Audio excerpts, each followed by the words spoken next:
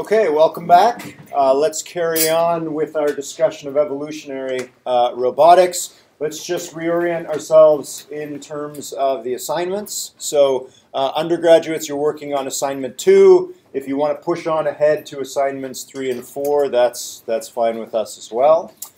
Grad students, you're working on assignments 3 and 4. So just as a reminder for where we are and where we're going, assignment 1 was connect the dotbot and simulation, and in assignment 2 you're starting to create the body of your robot. The robot is made up of a number of objects, and those objects are attached together with joints, which for our purposes for the moment allow pairs of connected objects to rotate relative to one another. When we specify a joint, we have to indicate the position at which two objects are connected together, and most importantly, we need to specify a joint normal, which specifies the plane through which the pairs of objects will rotate relative to one another. Okay, this is all at the beginning of the simulation, right? You're specifying positions and joint normals and orientations at time step 0. Of course, once your robot starts to move, the positions and the joint normals and everything else will also start to move and rotate, but at that point the physics engine will take care of all of that for you, right? So just as a reminder as you move forward, all of what you're specifying is what exists at the beginning of the simulation, and then the physics engine takes over from there. Any questions about objects, joints? For those of you that are pushing onwards into sensors, neurons, and synapses, any questions there? Yes. Is that evolution going to be available this week? Is the evolution assignment going to be available this week? Maybe. I'm going to write it tomorrow. If I finish it tomorrow, it will appear tomorrow. Otherwise, it'll be Monday. Okay. Glad to hear people are keen to push on. Okay. So that's the assignments. Today we are going to finish our discussion about embodied cognition, and just as a reminder, we're looking at some of the building blocks of intelligence like pattern recognition and planning, and we're looking at approaches to trying to create machines that exhibit that building block of intelligence from a disembodied point of view and from an embodied point of view.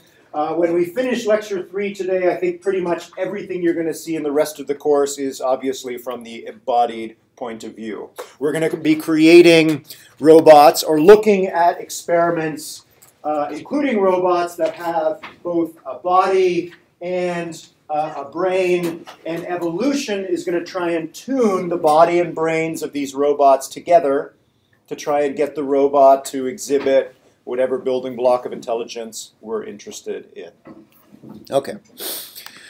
We should finish lecture 3 after a few minutes today, and we'll then move on into the second theme of the course, which is tools of the trade. And again, we've already touched on a few of these items already, but these are really going to start to come to the forefront now in the next few assignments. 3 main tools of the trade we need is obviously we need to simulate some kind of brain for our robot, otherwise known as an artificial neural network, and we'll get into that today. Then we're going to wrap our robotic simulation in an evolutionary algorithm, and the evolutionary algorithm is going to tune the brain and the body of the robot to do whatever we like. And as you've already got some experience with here already, we're going to talk a little bit about what's going on under the hood of PyroSim, the physics engine that lies underneath PyroSim. I haven't updated the schedule from last year. Last year, the students were using the Bullet physics engine. The physics engine that underlies PyroSim is Open Dynamics Engine,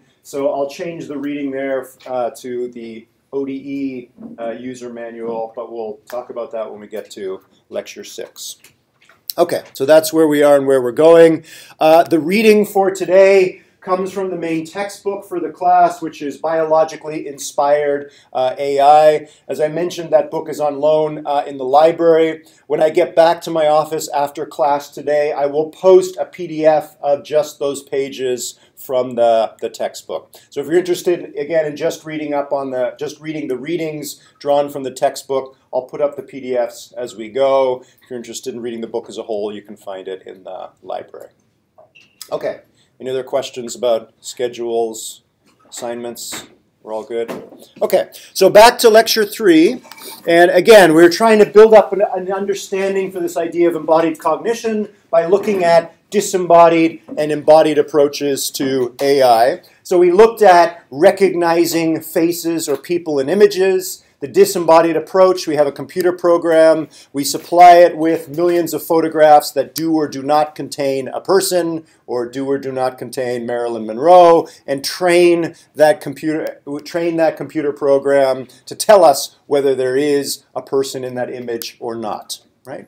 But in some way, that algorithm or that computer program is at a disadvantage because it can't interact with the physical world. So we looked at Cog last time, and Cog is able to reach out and literally push against its world and observe how the world pushes back. Right? And we spent quite a bit of time last time talking about how this feedback loop, and this feedback loop is act, sense the repercussions of your action, think about those sensory repercussions, decide what to do next, and around you go. That feedback loop, which generates this sensor motor data, when I move, I see this black blob or this blob of motion in my field of view. That sensor motor data that relates sensation to action provides the raw material to start to learn about the world around you, right?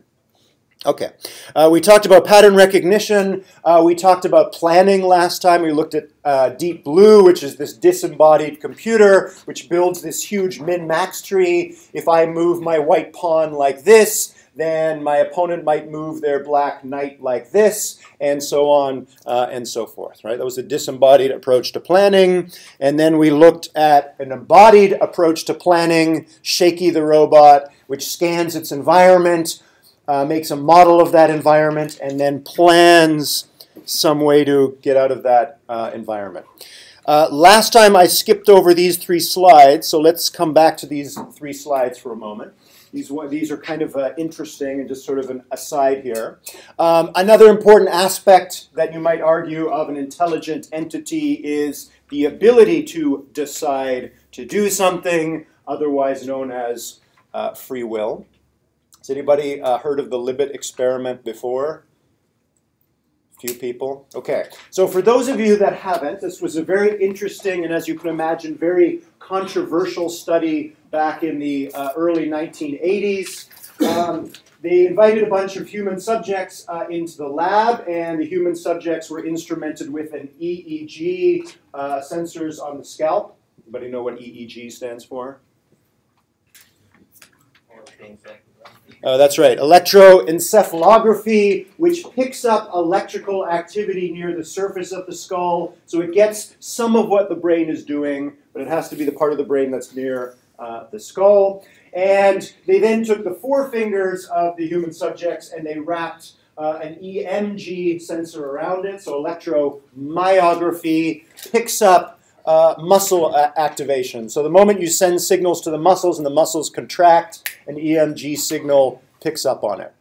Okay, so we've got a human who's wearing some EEG and an EMG, and these human subjects were asked to perform the following task. The subjects were asked to look at a clock, and on the clock there was a moving red dot, and the subjects were asked to decide of their own free will at any time they wanted to move their finger. And the one request was that when you decide to move your finger, actually move your finger. So don't try and trick the experimenters here by thinking about deciding to move your finger and then not moving your finger. When you decide, you were asked to actually do it. We'll assume that the subjects actually followed the rules here. They were asked to remember, by looking at the red dot that was moving around the clock face, to remember exactly when they made the decision to move their finger and to tell the experimenter. Okay, so they did this with lots of different people, and obviously they decided at different times when to actually move their finger. And they found that more or less about 200 milliseconds after the subjects reported that they had decided to move their finger actually moved. The EMG sensor recorded that 200 milliseconds after that reported time, their fingers actually moved. And they also found that at the time at which the subjects decided to move their finger, for each individual subject, there was a particular pattern that always showed up. So each subject did this multiple times and decided at different times to move their fingers. And whenever they did, there was some pattern in the EEG signal that was constant for that subject that always showed up.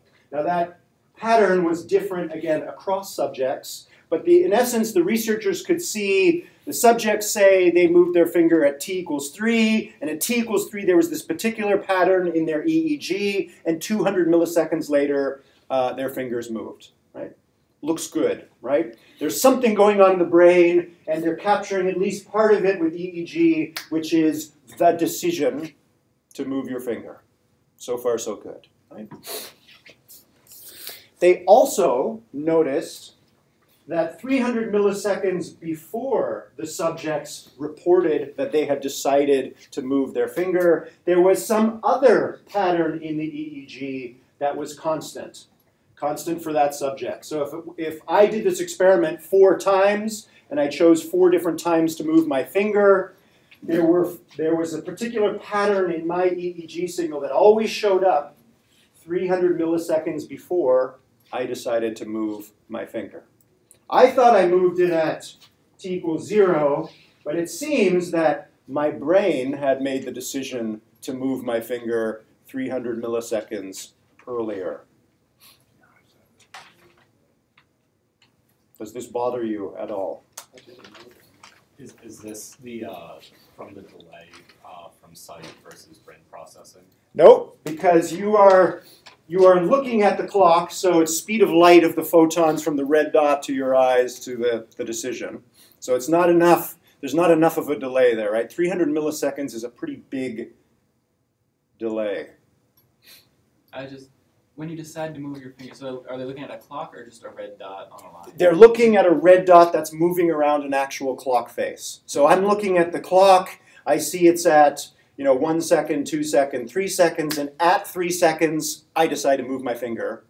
3 seconds minus 300 milliseconds. So 300 milliseconds earlier, the investigators knew that I was going to make that decision. So it's at 3 seconds they decide, and not they're looking at the clock and be like, okay, at that time I plan on moving my finger. They were asked very carefully to try and clear your mind, and then just arbitrarily make the decision to move. Move your finger and remember that time at which you did it. Okay. Now, you're right. Some of the subjects may have planned ahead, right? It's a little tricky. So again, we're assuming that they were following the instructions carefully. Then it feels like there's no free will if 3 milliseconds prior to your own decision, it was already decided for you. Most people who hear about this experiment for the first time, it's a little bit depressing, right?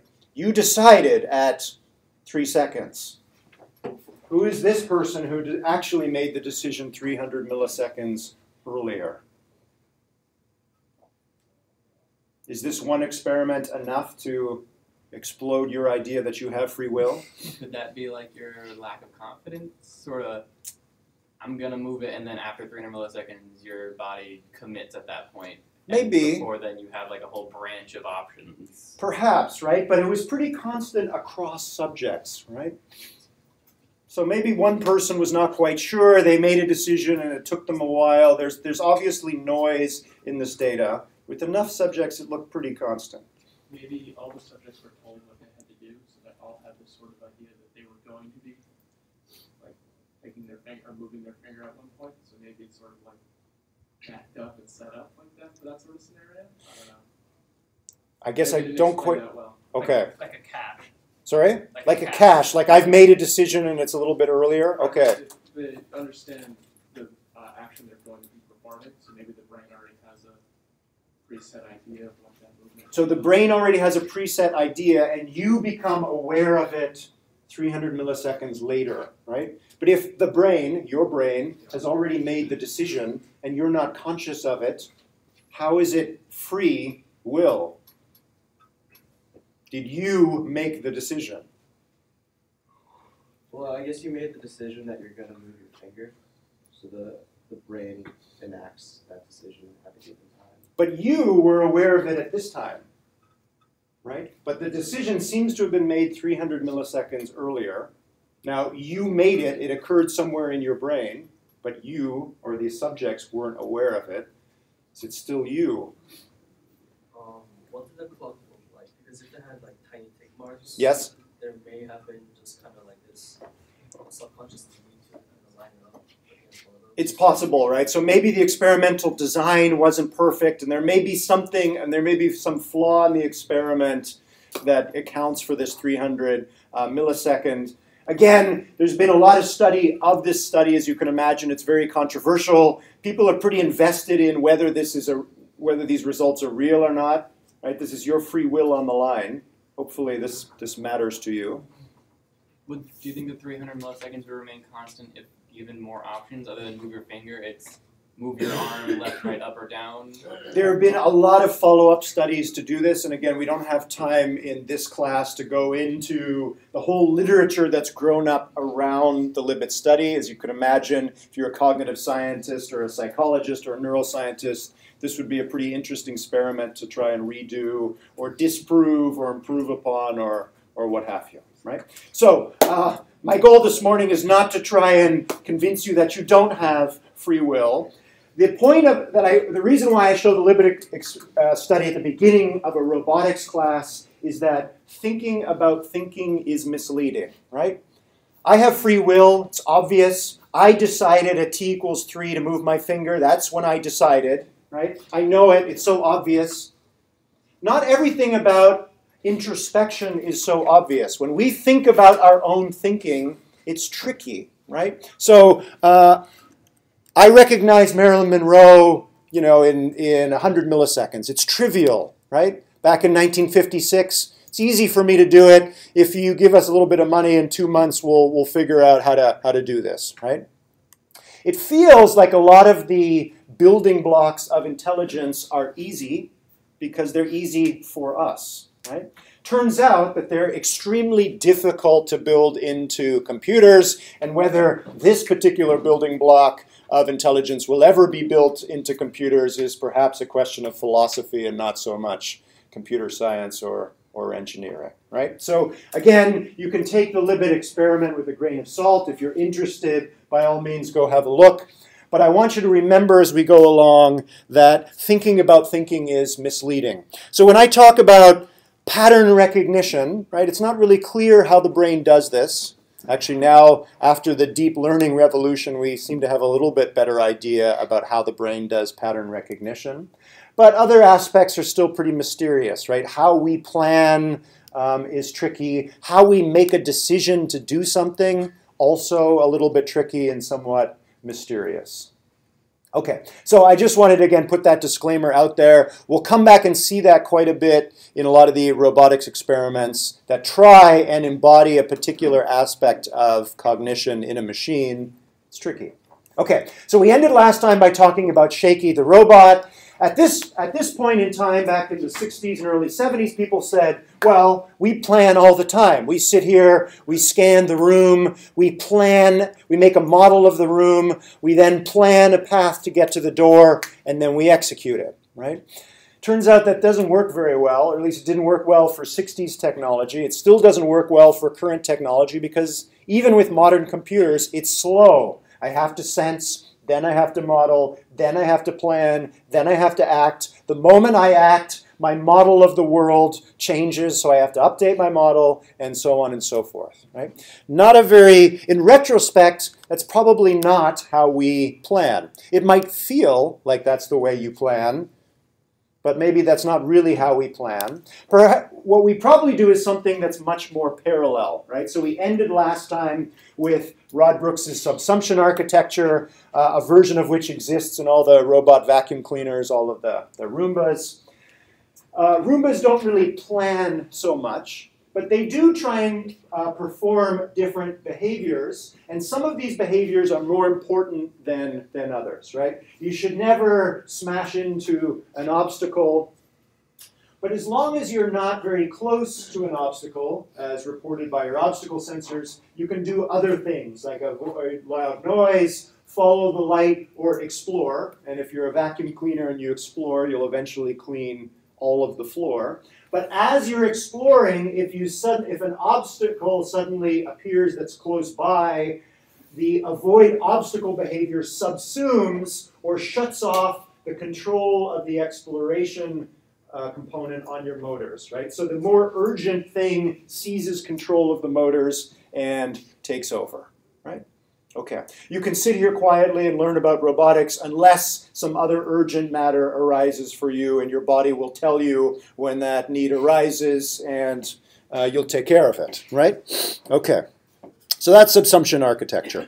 So we're going to spend quite a bit of time in this course talking about embodied cognition. And basically embodied cognition is a pretty straightforward idea. It means you have a body with which to push against the world and observe how the world pushes back.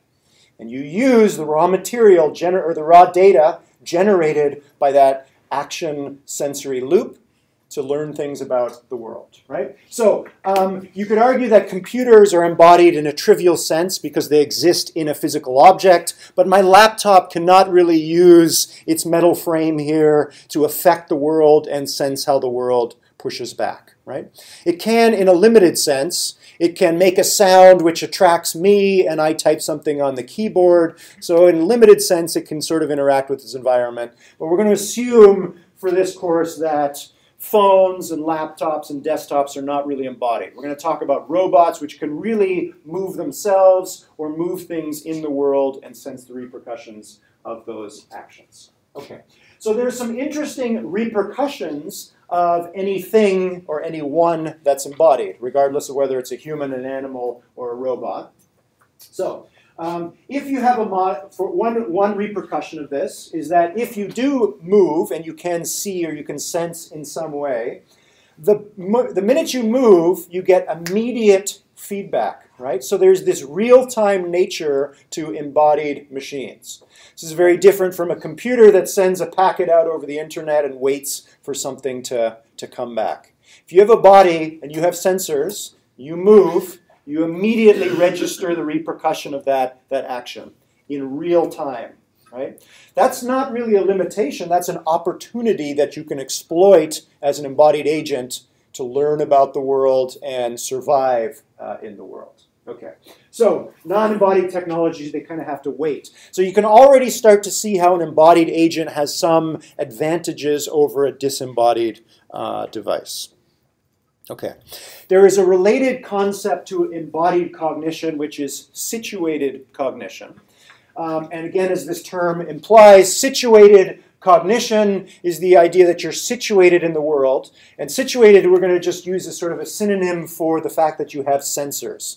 Whatever is happening in the world, you're able to sense in real time some aspect of that environment, right? Our sensors don't cover the entire electromagnetic spectrum, so there's some things happening out there in the world that we miss, but we're capturing in real time certain sensory flows, right? Auditory information and the visible spectrum of the electromagnetic spectrum. Okay, so an example of a technology that is situated is an embedded device. So if you go over to the Davis Center and you're sitting in one of the conference rooms over there, and if you're very still for a while, the lights will turn off. If you move again, the lights will turn on, right? So there's an embedded device in most of the rooms in the Davis Center that are looking for motion, and if they don't detect any motion for a while, they'll turn the lights off, right? So that's a device which is situated. It's getting information from the real world in real time. In this case, it's motion data, and then it's doing something based on that. Okay, so again, there are some certain repercussions of situated devices, which is, again, they're receiving their information in real time, right? There isn't sort of some cue and then they're processing that cue as they go. There's information arriving at the sensor in real time. A situated device might then take that real-time information and put it in some queue and process that information at its leisure. But the information, assuming it has a sensor, is arriving in real time. It can't slow down the speed at which data is arriving at the sensor. Right? Okay, so that's a situated device. If we put these two things together, if we talk about either a machine or an animal or a human, which is both embodied, push against the world, and situated, observes how the world pushes back. We're going to refer to these as complete agents. So they are able to engage in this complete cycle of interaction with the environment. And again, there's some interesting repercussions of a complete agent. And there are actually 5 repercussions that are mentioned in the reading associated with Lecture 3. We're going to just focus on the first 3 today. So the first one is obviously if you have a body, you're subject to the laws of physics, which might seem like a disadvantage, right? You're kind of captured by physics, where a computer that's disembodied and lives only in the internet or only lives in virtual spaces doesn't have these shackles of the physical world attached to it. But as you're going to see as we go through this course, being subject to the laws of physics is not always a disadvantage. It can also be an opportunity that you can exploit. What might some of those opportunities be, and how might a robot or how might an animal exploit those opportunities? Physics allows you to do things much more efficiently. How so? What do you mean by efficiently? If you are a robot that was trying to dig towards the center of the Earth, having gravity affect you is going to be drastically more helpful than just trying to do it with just motors. Absolutely, right? So if we need to move downward somehow, you sort of get that for free. If you dig out material underneath you, physics will take care of making sure that you continue on a downward path. Right? Other examples? Yep. If you're trying to produce heat, Okay. and friction will drastically help you than just trying to do it by really anything that physics can affect you with that can emit an energy. Yes. Is much easier to do using physics than just trying to do it by yourself. Absolutely, right? So you can't get away from generating heat through friction as you move. You might choose to move in different ways to produce more or less, but you're going to produce some somehow, right? Okay. Later in the course, we're going to spend quite a bit of time talking about legged locomotion, in particular our form of legged locomotion, which is bipedal or 2-legged locomotion. If we were to create a robot with 2 legs and we're going to program it to walk, we could program it to lift its leg, put its leg forward, put its leg down, and then repeat that with the other leg. Or we could realize that we have an embodied agent on our hands that has 2 legs. And if we get the robot to get 1 leg off the ground, what happens? Unstable. Sorry? It's unstable. It's unstable, so I shifted my weight onto what's known as my stance leg, and now this leg, which is trailing behind, comes off the ground. This is the stance leg. What happens to this leg that's behind me because of physics? It gets picked up. It gets picked up, it gets pulled off the ground because my weight is shifted forward. This leg comes off the ground, and now what happens?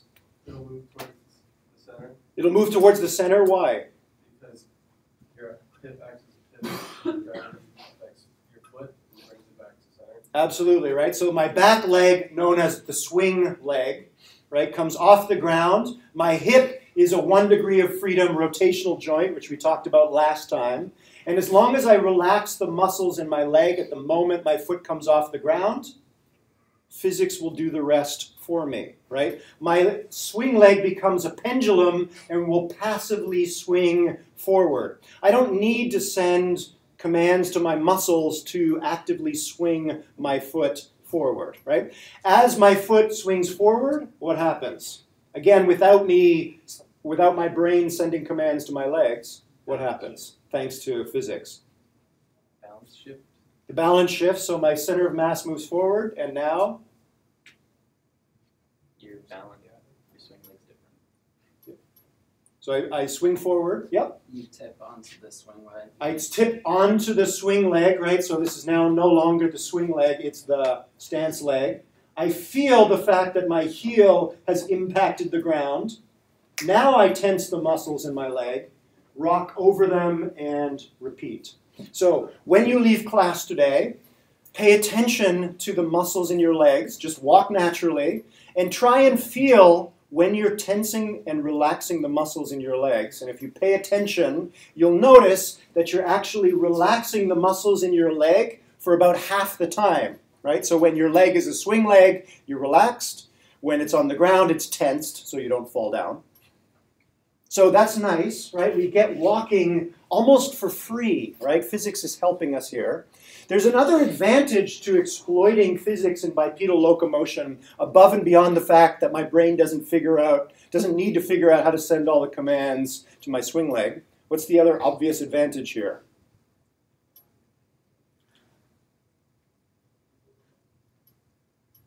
So physics helps me to simplify the commands that I send to my legs. But what else is it? There's another advantage to the fact that I'm exploiting gravity here. You're doing less work? Doing much less work, right? So on half a Big Mac, maybe not all of you are carnivores, but if you do eat half a Big Mac, you can travel, you can walk, most of us can walk about 20 miles. It's amazing. We are one of the most efficient energy to displacement machines out there. Cars are a little bit better than us, but they cheat by using these round things and roll, right? We are incredibly efficient locomotive machines, and there's some interesting ideas out there about why we evolved to be so. But again, by exploiting, because we are embodied agents, we don't fight physics, we exploit it as we move. It simplifies what our brain needs to do, and it makes us much more energy efficient. Okay, so we already saw the case that when we move, we generate sensory stimulation. How might we, or how might a machine exploit that? When I move, I sense something. When is that information useful? We've actually already seen a robot that exploits this particular property of being embodied and situated.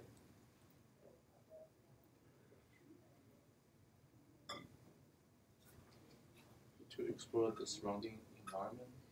Yes, so we could use it to explore the surrounding environment, but can we be a little bit more specific, right? So I could sit still and just receive sensory information, and that's useful, but it's even more useful when I do something and sense the repercussion of that action.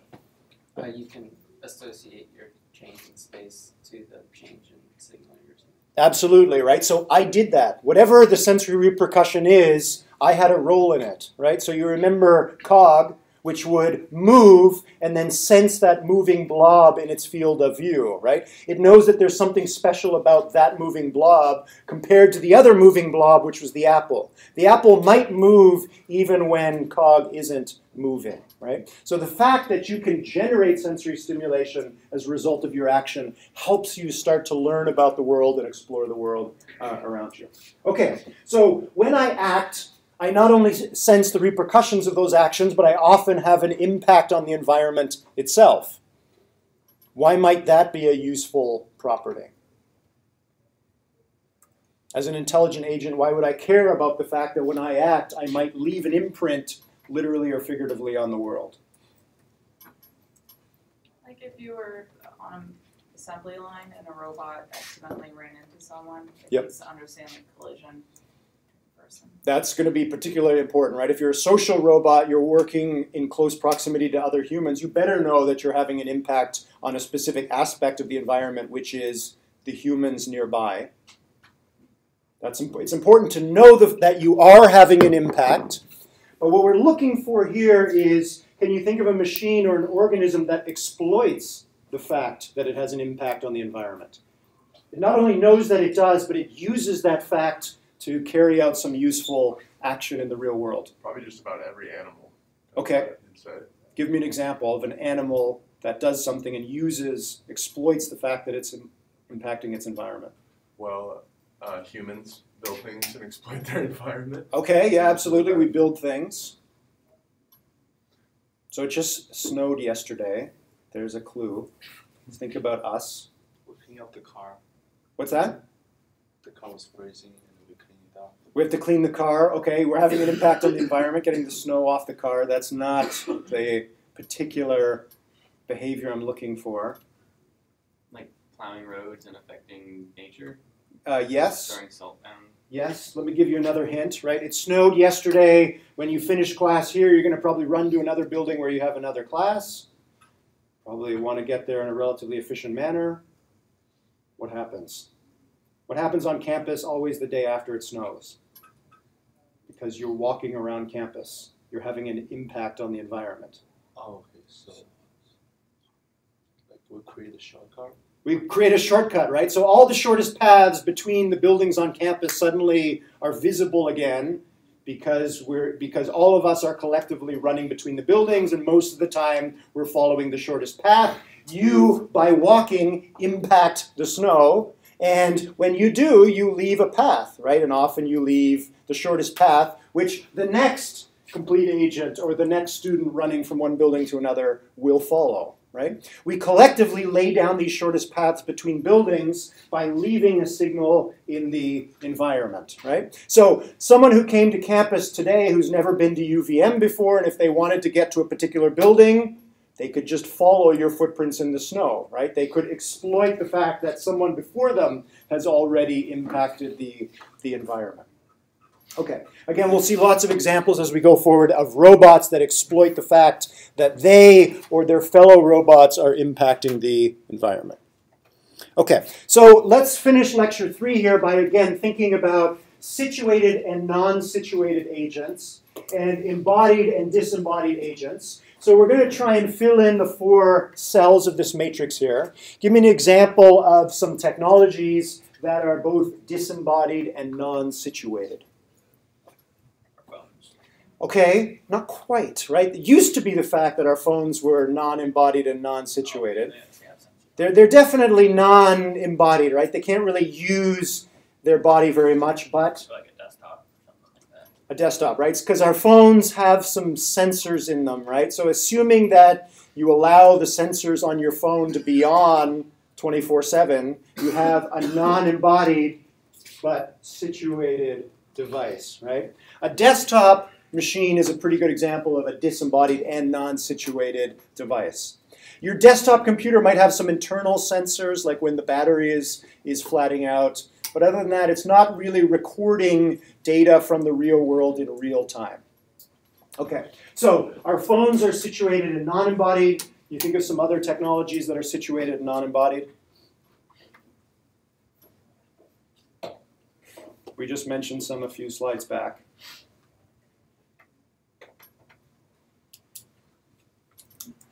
Embedded devices. Embedded devices, right? So the light sensors over in the data center, they're situated, they're detecting motion in real time, and they're non-embodied. They don't have a body through which they can impact the world. You could argue that they're minimally embodied. They're not quite completely disembodied. Why are they minimally embodied? It's just still able to detect the light. Well, that's situatedness, right? So they can detect motion. Actually, the light sensors in the data center cannot detect light. They only detect motion. So that's all they really need, right? But how are they minimally embodied? They're connected to the lights. They're connected to the lights, right? They can turn the lights on and off. So they can impact the environment in this minimal sense, right? They don't, the sensors themselves, the embedded devices in the room, don't actually move.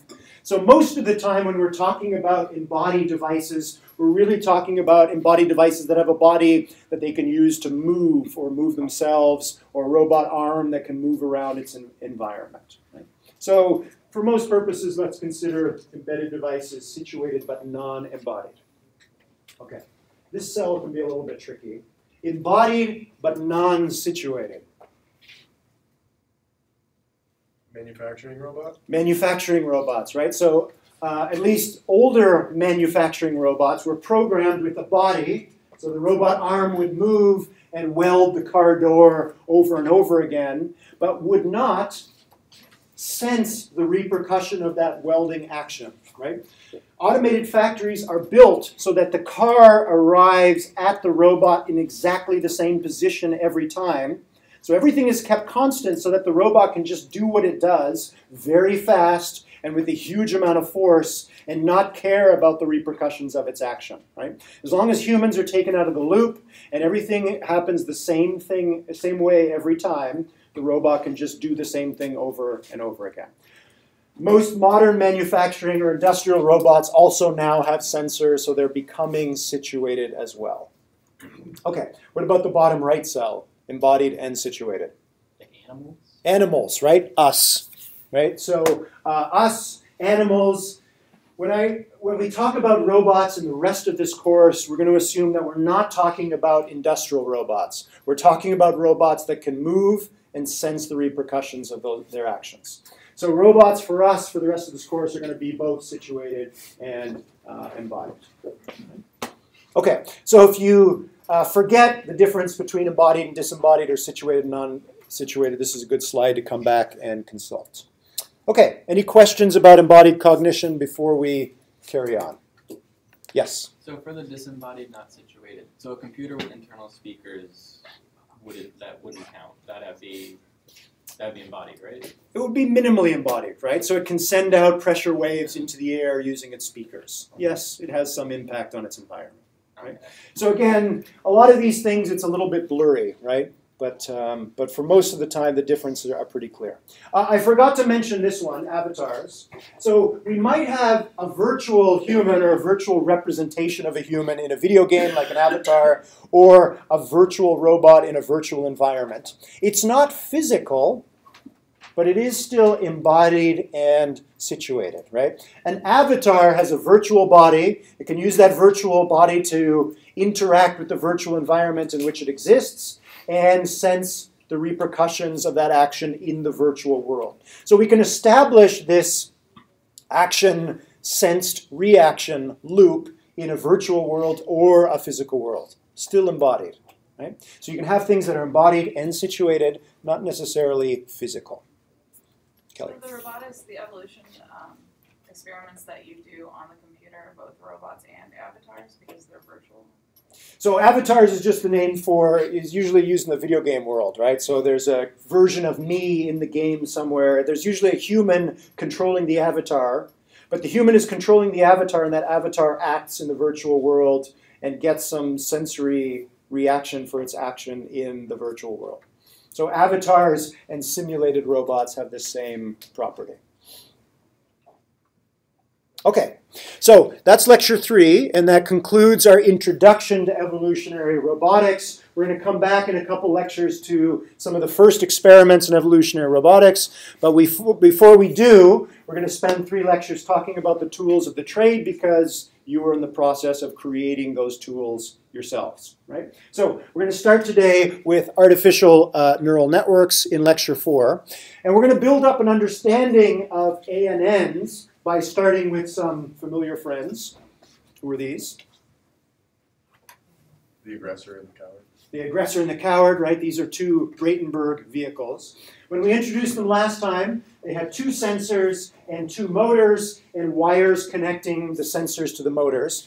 We're going to do something very non-embodied now. We're going to take the body of the vehicles and throw them away. So we're just left with an input layer of sensors and an output layer of motors. So as we go forward through this lecture now, we're going to see a bunch of these kinds of cartoons where the circles represent neurons. At the input layer, these neurons are capturing values directly from the sensors. So in the case of the coward over here, you can see that there's more light falling on the right sensor than there is on the left sensor. So if we were to look at the internal values of these 2 neurons, there's a larger value inside the right-hand sensor neuron than in the left-hand sensor neuron. And these wires, or these arrows, are going to represent synapses. So in biological nervous systems, synapses are the things that connect neurons together. So in our case, our simple synapse here is just copying this value and placing it in the target neuron. So when we talk about synapses, we're going to talk about a synapse. A synapse always has a source neuron and a target neuron. In these simple synapses, they're just copying their values from their source neuron to their target neuron.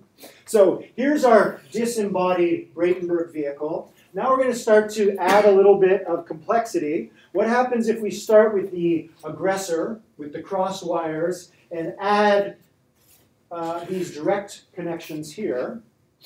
Intuitively, you can sort of understand what happens. If you have a neuron down here and it has more than one arriving synapse, you just take the values that are arriving along those synapses and sum them together.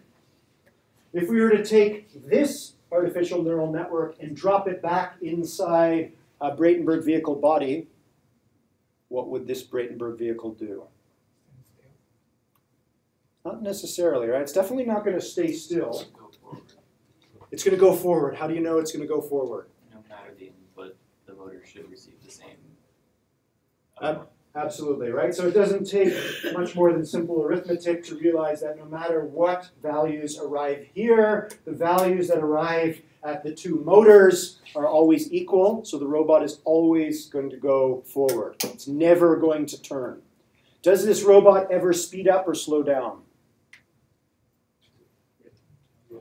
Yes, it does, right? Why does it speed up or slow down? What's the conditions for under which it will speed up? The distance between the light and the sensor. Between the light between the sensors and the light source, right? So what happens when that distance decreases? The speed increase. Right. So when the light source is closer to the sensors, the values here are larger, meaning the two equal values here are larger, and it will speed up. If we pull the flashlight away from the robot, what happens? It slows down. It slows down, right? So the distance between the light source and the sensors is greater. These values, whatever they are, they might still be different, but in general they're lower. So the equal values arriving here are lower, and the robot moves slower. And you're right, there are conditions under which the robot won't move at all. Total darkness, right? Okay, so we can already see that we've made a change to the artificial neural network. We've added two synapses, and we've changed the robot's behavior again, right? We already saw this between the coward and the aggressor, but now we're making things a little bit more complicated. Okay, let's introduce an additional detail. So up till now, we've been using this cartoon of this little plus sign, which just means copy the value from here to here. When you get to the synapses project, you're going to see that every synapse has a floating point value associated with it. For our purposes, we're going to assume that floating point value is always between -1 and +1. What does this weight do? It modifies the input to the sensors down there. So if you were to say 1.29 equals C, C equals 0.8 times 0.6 plus 0.9 times 0.9. And then Plus 0.9 times 0.9, right? So you can see here, we're taking the influence of this source neuron on this target neuron. There's the influence there, 0.6. And we're weighting the influence by this number, right? We're multiplying it by this weight. So a synaptic weight weights the influence of the source neuron on the target neuron. What happens if we set the weight of a synapse to 0? or you just remove the wire. You're in essence removing the wire, right? The source neuron, if this weight was 0, the influence of this source neuron on this target neuron, even though they're connected, the influence is 0, right? It doesn't matter what value arrives at this neuron, it never influences this neuron. So weights that are close to 0 reduce the influence of a given neuron on another neuron. If we increase the weight, increase the magnitude, we're increasing the influence of that source neuron on that target neuron. You'll notice also we have positive and negative weights. So a synapse that has a positive weight, that means that it is an excitatory synapse. And this kind of makes sense, right? So as the source neuron's value goes more positive, a more positive value by a positive value excites or makes the value here more positive, right? So if you have an excitatory synapse, a positive weight, when this neuron becomes excited, it excites the target neuron. A synapse that has a negative weight is known as an inhibitory synapse.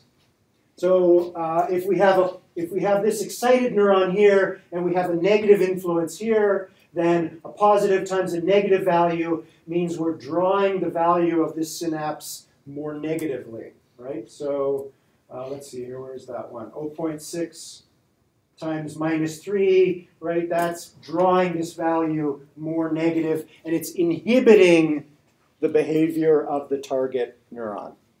So we'll see as we go forward in our discussion of artificial neural networks, we'll see collections of excitatory and inhibitory connections. Okay, so again, what we're doing when we're computing the new value of a target neuron, we're going to iterate over all of the source neurons.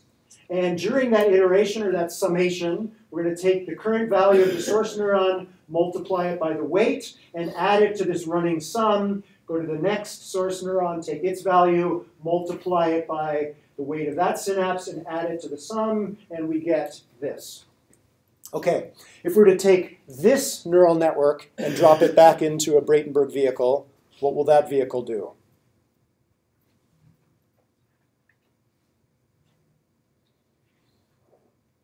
Tricky. Depends where the light source is, I guess. Depends where the light source is. Mostly turn right. I've been looking at this slide for 11 years. I still don't know what this vehicle will do, right? Again, this is a very important lesson about trying to create behaviors for robots. It doesn't take much. It doesn't take much complexity in which our intuition runs out, right? I have no idea what this robot would do. It's very tricky to figure out, given an artificial neural network, to predict what the robot will do. It's also hard to solve the inverse problem.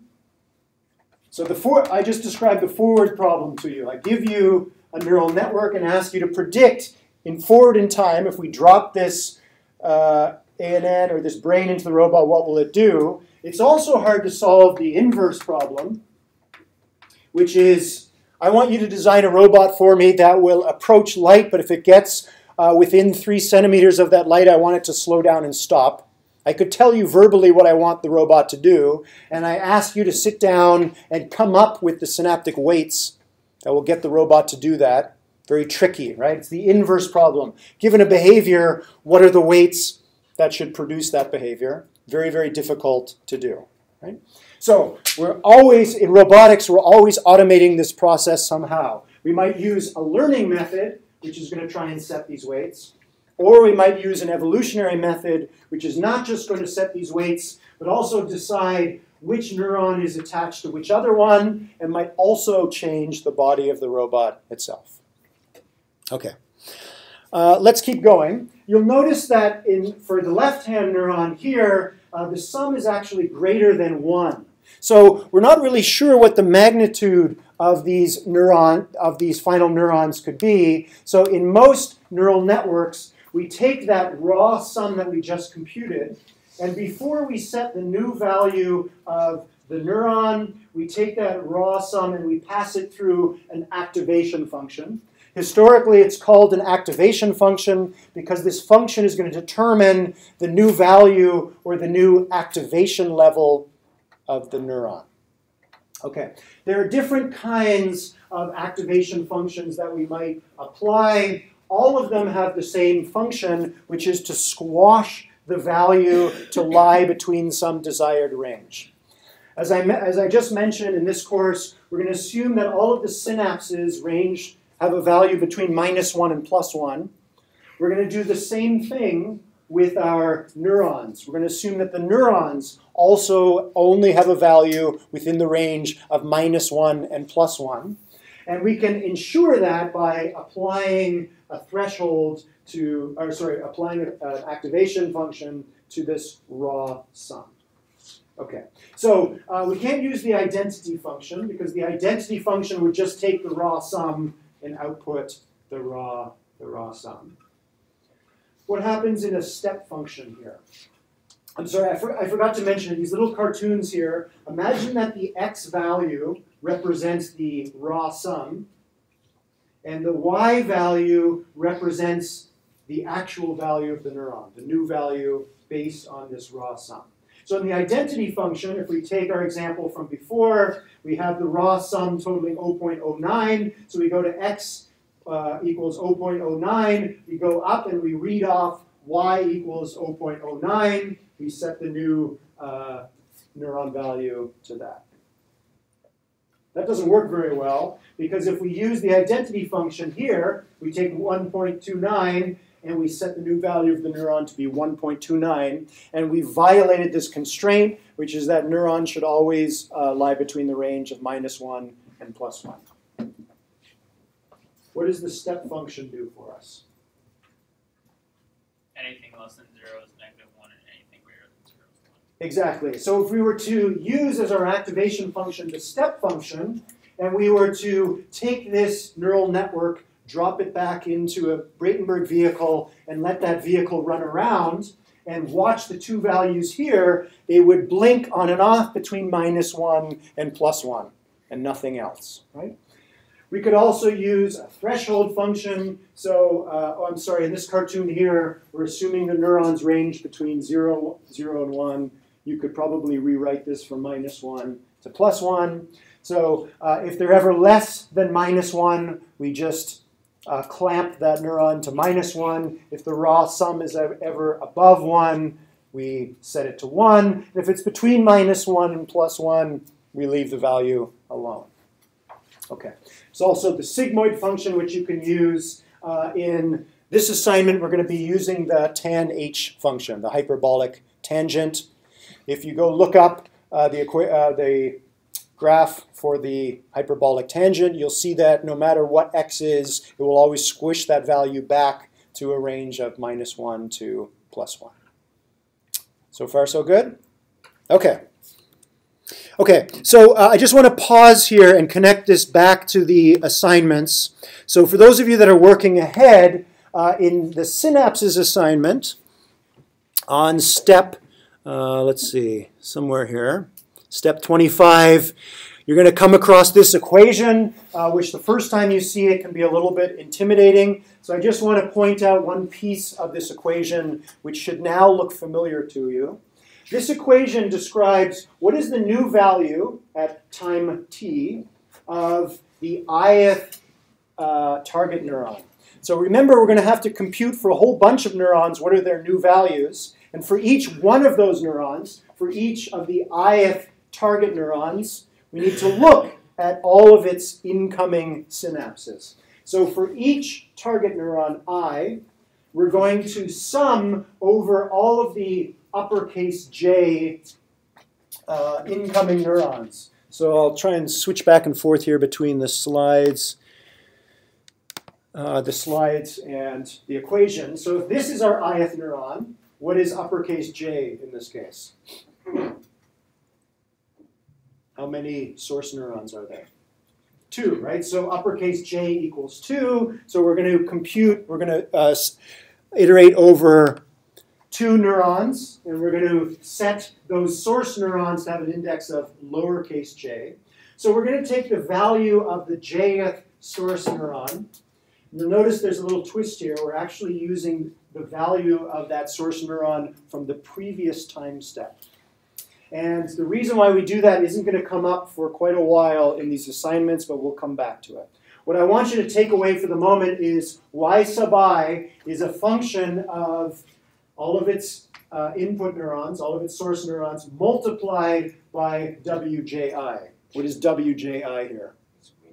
The weight of the synapse that connects neuron J to neuron I. That's it. Okay. And then you can see we're also then wrapping that sum in the tan-h function. And because we have y sub I equals tan-h of this stuff, we know, we can be sure that y sub I is always going to lie in the range of -1 to +1. You'll notice there's another little tweak here, but we'll talk about that later. So far, so good? Okay. Okay, so again, I promised you that everything you're going to see in this course henceforth is embodied. I misspoke. Here's a disembodied neural network. So again, we could have a whole course on neural networks. We're going to just look at a few short slides to build up an intuition for how these things work. In a robot, an artificial neural network is taking incoming sensory information and transforming it. It's basically a mapping function from sensation to action. The values that arrive at the output layer of our artificial neural network control the motors. So what sorts of mappings or what sorts of functions can a neural network perform? Well, let's look at a very simple neural network. It's got 2 input neurons and 1 output neuron. And we would like to set the weights of this neural network, or we'd like to set the parameters of this neural network to compute a particular logical function. Let's assume for simplicity's sake that our neurons are only ever going to take on values of 0 or 1. So we're going to assume that they're binary.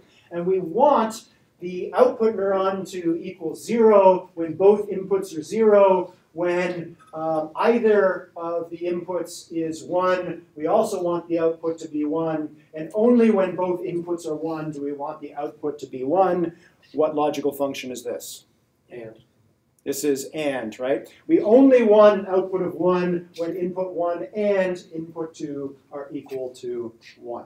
So we're going to try and set the parameters of our neural network to compute the AND function. So we've got 2 pieces of work we need to do here. We need to determine what these 2 weights are. And we also need to determine the parameter of our activation function. We only have 1 target neuron here. So we only have 1 activation function, the one associated with this neuron.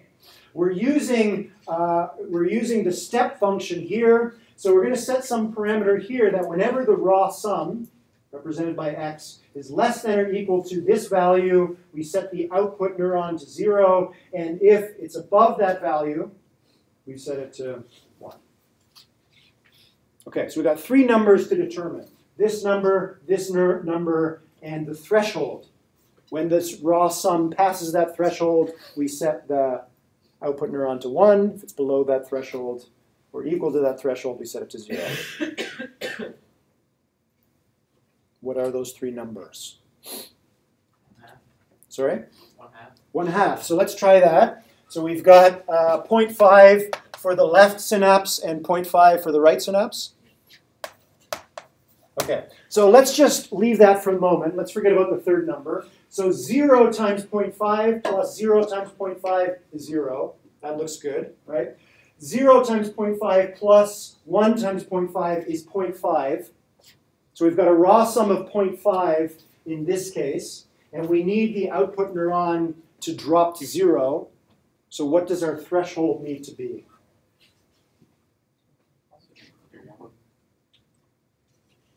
There's different things that will work here. What do all those different numbers have to have in common? Anything less than 1.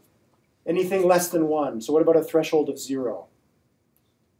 So we've got a raw sum of 0.5, and 0.5 is 0.5 is greater than 0. So we set the output neuron to 1. That didn't work. Anything between 0.5 and 1?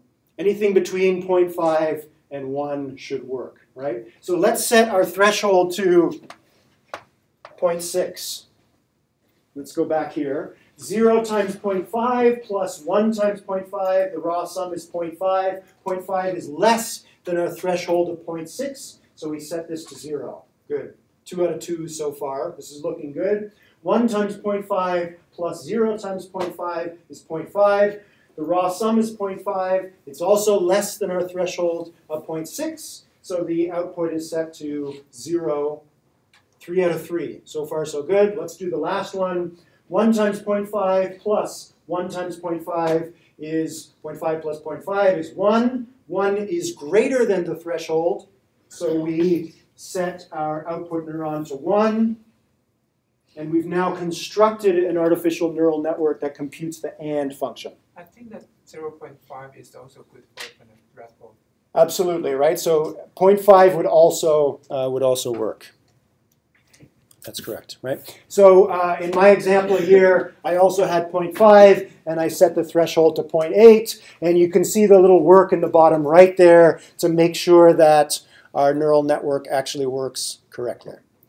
Okay, I'm going to go on to the next slide. You don't need to copy everything down here, as long as your weights are equal to 0.5 and the threshold is greater than 0.5. Okay, now that hopefully you get the hang of this, let's try another one. Let's now take the same neural network, erase those 3 numbers, And we now want to set those numbers so that this neural network computes a different function, the OR function. What three numbers will give us an OR function? You could use halves again, and then just set the threshold below 0.5. So the threshold is now lower, right? It's a little bit more forgiving. So if we just do the second row in our truth table here, 0 times 0.5 plus 1 times 0.5, the raw sum is 0.5. 0.5 is greater than 0.3, so we set the output neuron to 1. Okay, so we've taken the same neural network. It has the same cognitive architecture. So the architecture is the wiring, right? We have two neurons, one output neuron, we have two synapses. We took the same architecture, we changed the parameters, and we created a different mapping. Right? Now we have something that computes the OR function rather than the AND function. We could similarly take our robot, it's got an ANN inside, we make some changes to the ANN. That changes how the robot is going to move and react to sensor data, right? In the same way that the truth table, the right-hand row in the truth table, is outputting different values given the same input as the AND function, right? So by changing synaptic weights or changing thresholds, we're changing the mapping from the input vector to the output vector, or from the sensors to the motors. Okay, so in this case, I chose 0.5, 0.5, and 0.4. Anything that's below 0.5 works fine. Let's do one more. Let's do the XOR function. So the XOR function is the exclusive OR function, right? So it basically acts like the OR function for the first three rows, but it excludes the last case, which is both inputs are 1. What are the thresholds and, or sorry, what are the weights and the single threshold that will give us an XOR function?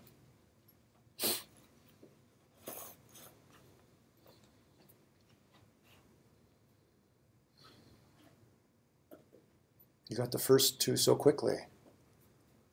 Do you have to use one threshold number?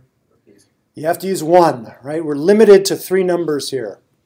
Could you do like, for input 1 do like 0.5, input 2 would do 0.3? So and then when you have 1, as long as it's greater than... Maybe. Doesn't work, right? It'd be negative, the weights. The weights can be negative. Yep, the weights can be any floating point value between -1 and +1.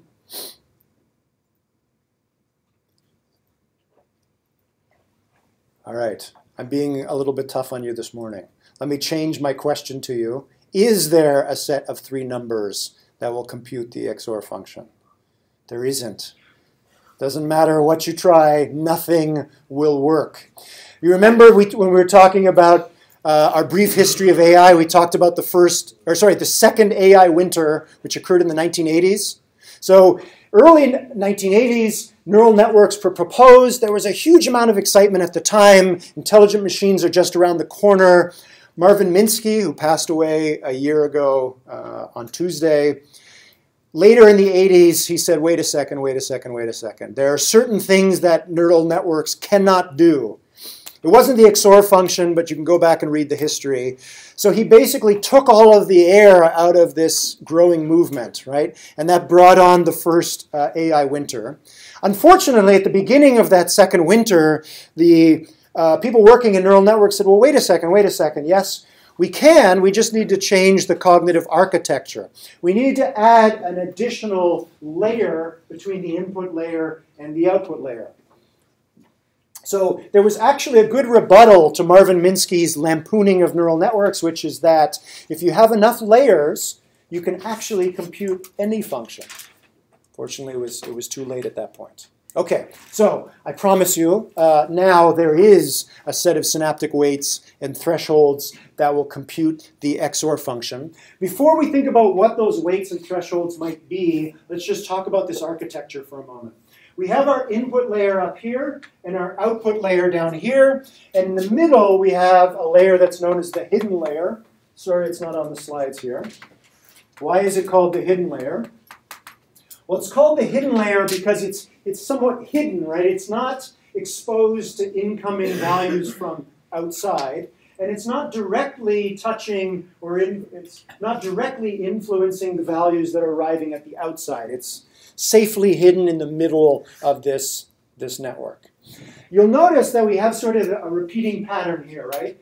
Hidden neuron 1 receives 2 source neurons. Hidden neuron 2 receives 2 input neurons. And then finally, once we've computed the values of the new values of these 2 hidden neurons, we pass those values on to the output neuron. Jeff? Wouldn't it just be easier to change your delta function at the bottom to have a greater than, less than, and equal to? We could make a more sophisticated activation function, a non-linear activation function, and then you could create a neural network with the previous architecture. But we're going to assume for the moment that our activation functions always have this monotonically increasing value. You're not going to give us the weights yet, are you? No. Okay, question about. Yeah. Well, why does it always have to be increasing? Why can't you just switch the inequalities? So that it's always decreasing? So x is less. You could do the XOR if x was less than or equal to 0, then output a 1. Exactly. So we could create more complex activation functions at the output layer that would allow us to do it. But we're going to assume that the only thing we really want our activation functions to do is to squash this value, and it's always increasing. You're right, there are other ways we could do it. But the idea here is we're going to try and limit the complexity of our activation functions. All right? Okay, so let's again just talk about how this is computed.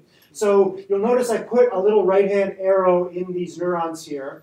The left side of the arrow is going to be the raw sum. So when we set the weights of these 4 synapses, we're going to compute the raw sum and put it on the left side of this arrow. And then we're going to apply our activation function with whatever threshold we decide. And after we threshold the value, we're going to place the actual new value on the right-hand side here. So this is just a little bit of shorthand so that we can draw out how to compute this. So when we're computing an artificial neural network, we take the input layer, we compute the raw sums of the hidden layer, and then push them through their activation functions. So we've computed all of the values at the hidden layer. Now we can go on to the output layer and use the new values of the hidden neurons to compute the raw sum of the output neuron. Finally, apply the last threshold, last activation function to get the new value of this neuron. Before we talk about the actual synaptic weights, there are 6 of them we need to determine. We're going to set 3 different thresholds. What might be your strategy here? How do you start thinking about what these synaptic weights and thresholds should be? You're going to sort of compute 2 partial results and then combine those 2 partial results into the final result, which is the output you want. What might those 2 partial results be? What do you want them to be? Sorry? Inverse of each other. So Maybe. Not quite the inverse. What's the overall strategy here? The same as each other? If they were the same as each other, then we don't need 2 of them, right? So these 2 partial results are going to have to do different things, and then we're going to combine their results. What are those 2 different things? I gave you a hint when I told you about the XOR function, right? Could one result in a negative and the other result in a positive? Possibly. So one could result in a positive, one could result in a negative. Getting a little bit closer. If one calculates the and one calculates the or, you can combine those 2 results. Aha, okay. So if we get one part to compute the and function and one to compute the or function, that's good. We're almost there. What do we need? How do we need to combine the and or results to give us the XOR results? Look at the table over here, right? The first 3 rows look like the or function, and only in the last case are we going to do something different. So we need to know when the input layer is giving us that last case and then do something differently in that case. AND function goes to 0. The AND function, right, so he's going to have to somehow set this to 0. Okay, we're out of time for today, so we will leave this as exercise for the reader, and we'll come back to this on Tuesday. You have a quiz due tonight. I'll post a PDF of the reading in an hour or two, and your assignment number 2 is due Monday at 11:59 p.m., and I will see you again on Tuesday. Thank you.